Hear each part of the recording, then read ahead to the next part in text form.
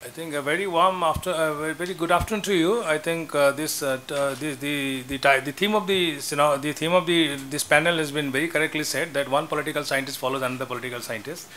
and although there were a lot of things which you talked about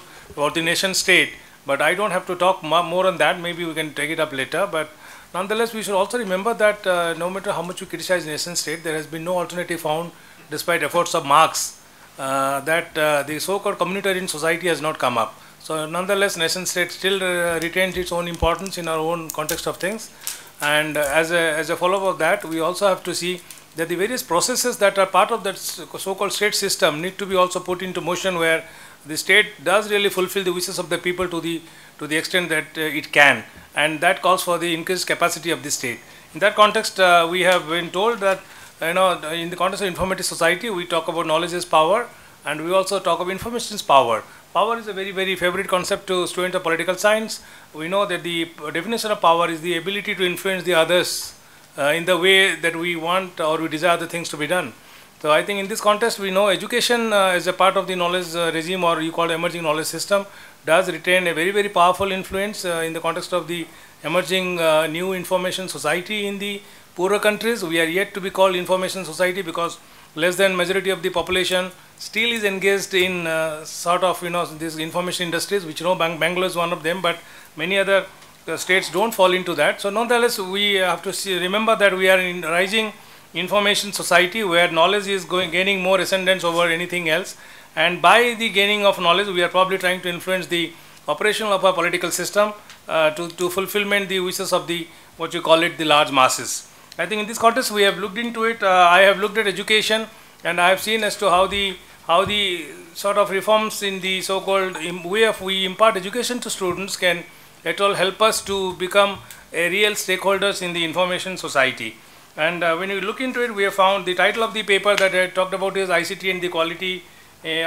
education in the emerging network society, where we have seen as to how the poorer countries, including India, is now being called upon to go for a hybridization of an educational system where more and more emphasis is being given on the application of ICT in the context of imparting education right from the school level, or right from the university level up to the school level. Although this is like a reverse system that we are following, but nonetheless we have now emphasized that probably the school education needs to be more emphasized in the context of the hybridization, where more and more emphasis should be given on the ICT than what India had been doing till recently at the higher education level. So when we talk about this ICT, we all understand that the whole panorama of event came up simply because that it was felt that instructional technology has to be given its due importance in the context of educational planning and implementation for the knowledge and economic development of the country, since it is felt that it is a key to the enhancement of quality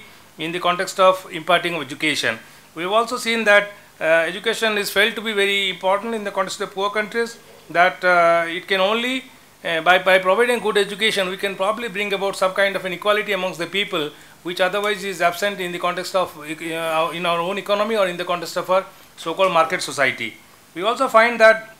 it was also felt that with the educational technology being given due importance, probably the quality of education will also grow, and it will also create what is important for a developing democratic country called India, that it will create a new educational culture. We find that in a country we still find, although we tend to talk of literacy level very, very high, but we still find there are more neo-illiterates, despite the fact the literacy movement has gained. They still need to be educated in the proportion of the term so as to be participant in the India's political culture. It was also felt that society will have to move from the so-called technological possibility, which was realized in the realm of the growth of information technologies in the educational field, for what is called quality education. We also found that it was also felt that if a country has to be more knowledge oriented, if the country has to turn itself into knowledge economy, we have seen how various developments took place in the context of CDAT, in the context of CDOT, and how Sam Pitroda, despite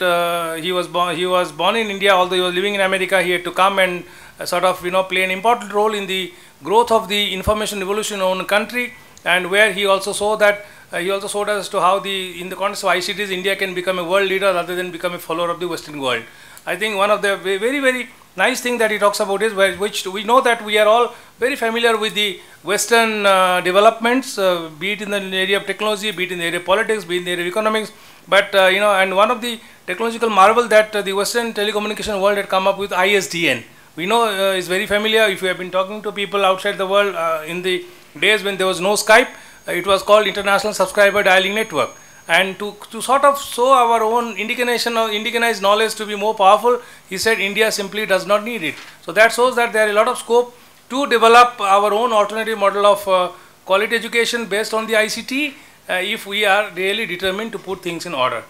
In other words, we also find that it was also found that the emergence of and in the context the priority was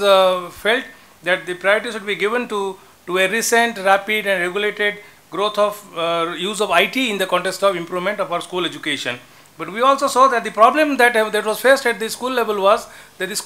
all the schools, given the fact they are located in very, very remote corners of the country, where education, where development is yet to make its presence felt in the context of enrichment or empowerment of people, in the context of daily living, we found that the schools had to go through a kind of a dual mode of education where the schools in the urban developed centers of the country were able to go in for a rapid deployment of IT in the context of the imparting of school education, while the schools in the villages, remote areas of the country, like in the northeast, they were not able to have so much of resources to provide the so-called IT-based education. The challenge was here that how, if at all, all the schools, all the children of the new generation, Gen Next, as is called it in India, has to be made information rich. They have to be provided with such ICT based education. So the challenge was how to sort of harmonize the application of ICTs and the development requirements within our educational system for bringing in equal opportunities to all.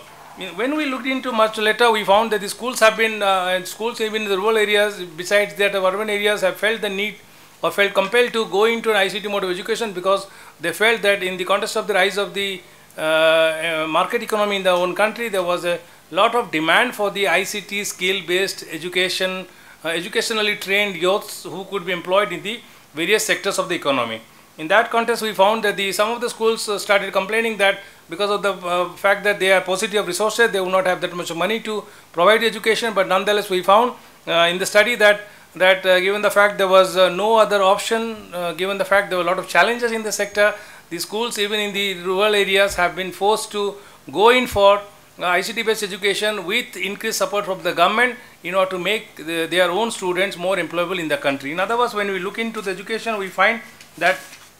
given the fact that the educational process has become more interactive, it has become more intense, it has also become more highly individualized, where it is offering tailored education to people in keeping with their requirements given their geographical location in their own country. We also found that education has become also very, very highly flexible, where the so-called natural language training is also gaining its more importance. In others, we find that we are going into some kind of a system where the educational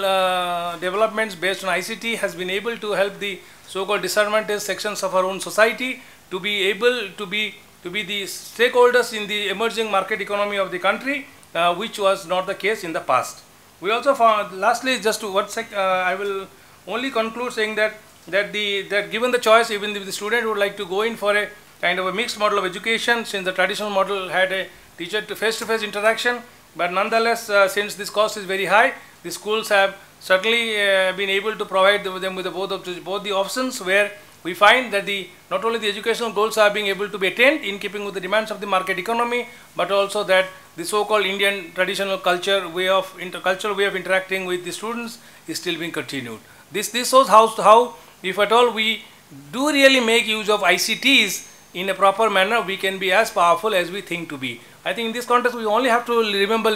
one particular saying, where when we talk about knowledge is power, we also have to, or the other was, we all know that the US President's chair is the most powerful institution in the world, simply because the reason that's given is that the chair is what the chairholder makes use of it. If we are able to use the ICTs in the proper sense of the term, given the fact there could be a lot of negativities which we we could go into it, but nonetheless we have to remember that the positive developments can only be ensured only when we look at the thing positively and keep the negativities little bit on the sideline. Thank you. Thank you very much, Peter.